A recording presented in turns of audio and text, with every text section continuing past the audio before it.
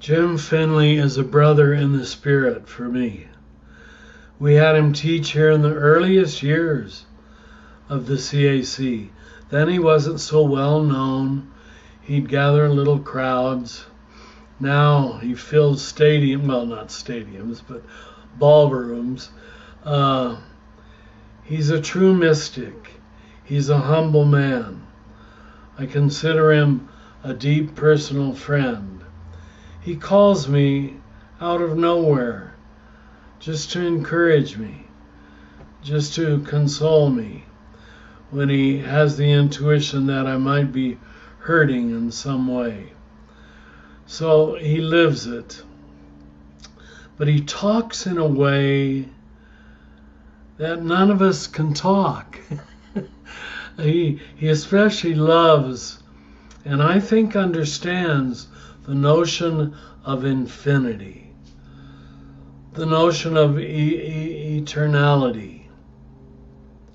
And once you recognize that God's virtues are by very nature, by divine nature, infinite, you stop trying to portion it out. You can't portion out infinity. Half of infinity is still infinity. And when Jim talks about the infinite love of God, that sinks in many of the listeners who stop trying to categorize God, marginalize God, limit God. But I know that Jim, as a novice of Thomas Merton, could only talk about this so calmly and clearly because he has experienced infinite love. You can't get any better than that.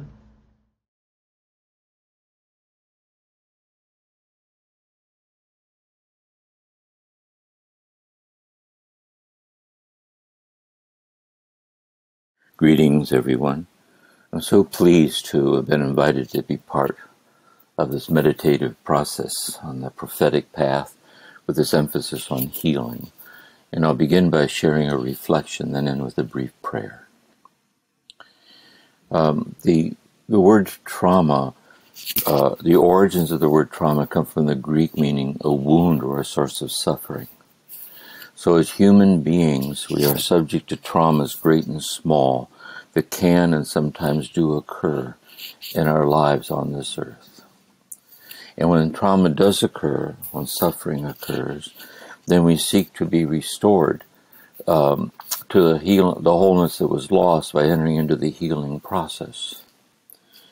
And that goes the way it goes in our journey through time. But from a faith perspective,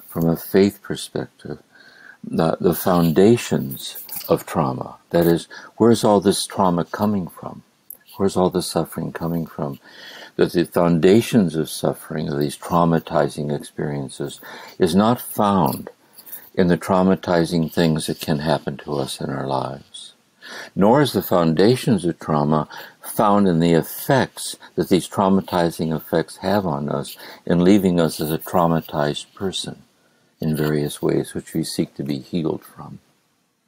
From a spiritual point of view, the foundations of trauma is our traumatized capacity to live in an habitual underlying sensitivity to the upwelling of God's infinite love being poured out unexplainably and being completely given to us as God's beloved. As God's beloved. Is this state of being exiled or estranged from that ever-present upwelling of God's self-donating act, pouring the infinity of herself out as the gift and miracle of our very life. This is the foundation of the trauma. This is the source of our confusion, the source of our fear. And so we have our faith, and too, I would add, that then it's that depth dimension of that traumatized state is the state of confusion and estrangement in which we act out the traumatizing things we do to ourselves and to each other. It's a symptom of an underlying deprivation of this depth dimension. And so we have our faith. This then is our faith. And our faith, a life of devotional sincerity, is where we renew our awareness through the power of the Spirit who dwells in our hearts. That God's eternal loving oneness with us is not dependent on the degree to which we realize it. Whether we realize it or not, we are the beloved. We are sustained. We are the generosity of God. We are the song God sings. But insofar as we live our faith, as we experientially ground ourselves in our faith, there's this richness of participating in this deepening sense of God's sustaining presence in our life, which is discipleship. And in order for this life of discipleship to kind of be a grounding place for our life, it requires a cultivation of a daily rendezvous with God. Because that which is essential, namely that we are the beloved, that which is essential never imposes itself. That which is unessential is constantly imposing itself.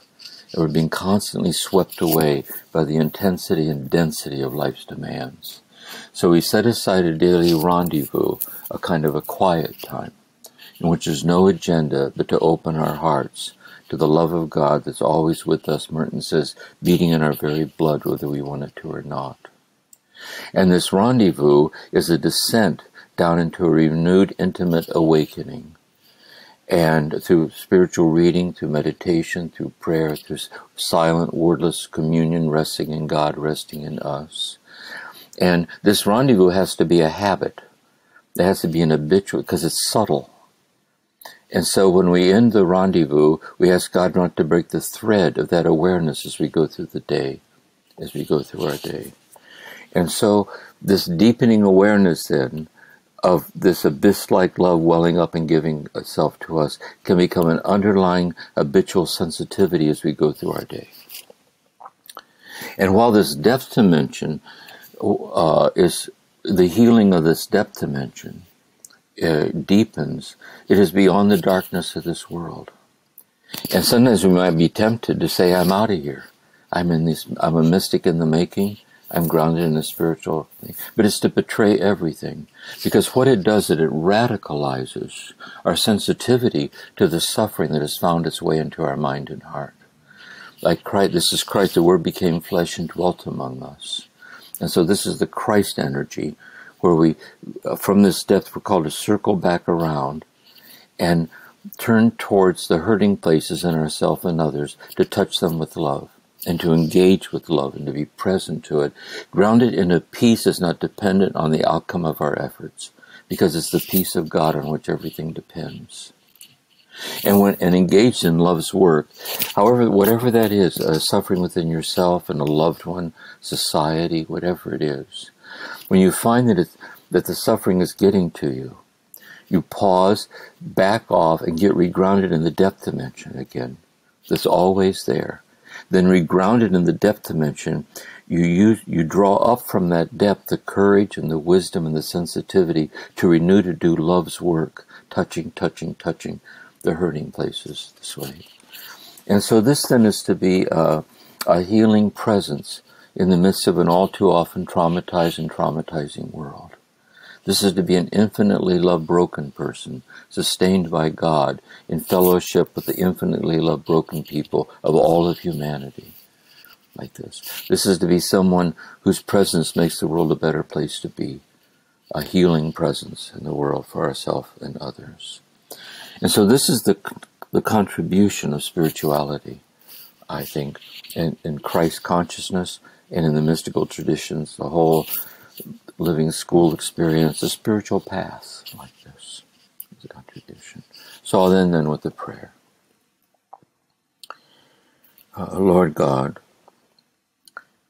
we thank you for the gift of the desire to be ever more clear and intimate in our awareness of your intimacy with us, the sustaining us breath by breath by breath by breath. We thank you for this.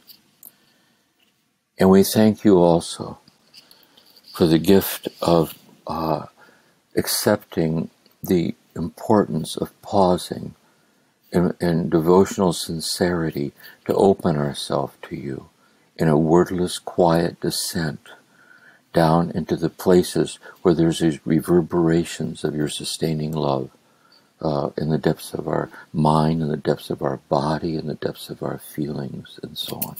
As subtle or delicate or as obscure as those stirrings might be.